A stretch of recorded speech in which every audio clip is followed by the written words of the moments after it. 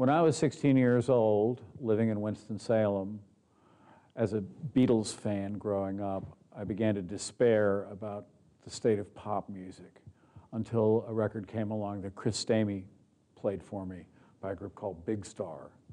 Since that day, my brain moved into the realm of making good, I think, rock pop music that's very much influenced by Big Star.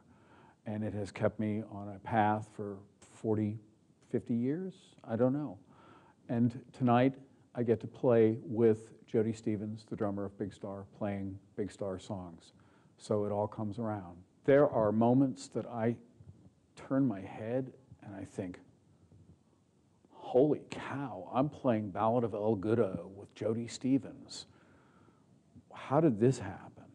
I mean, yeah, I mean, that's my Beatle moment, you know? So getting to play with Jody and all these great players, Ken Stringfellow, who played with the last incarnation of Big Star, and Pat Sansone from Wilco, and my old pal Mike Mills, and obviously Chris Stamey, who we've worked together for years. And there's Jody on drums.